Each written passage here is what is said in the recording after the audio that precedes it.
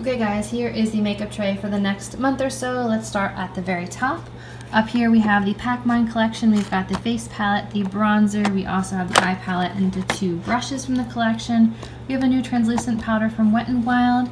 We have a new lip product from Alamar Cosmetics. We've got the Hello Halo liquid highlight from Wet n Wild. We've got the ColourPop no filter sticks and two of the new highlights that were ColourPop collabs with Kathleen Lights. These are some of her favorites I wanted to try out. I'm going to be trying this Miracle Lash. It's similar to the Latisse but more generic and much cheaper.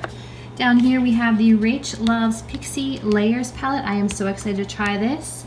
I saw this at CVS recently and wanted to see if it's as good as the Instant Age Rewind Concealer. This is the Eraser Treatment Makeup Foundation. Over here is a new face spray from St. Ives. This one is the Grapefruit scent. Then we have three mascaras. This one is the Lash Paradise Glitter Topper. This one everyone has been raving about. It's like listed top on Amazon. It's the Essence Lash Princess, the one with the mint green detail.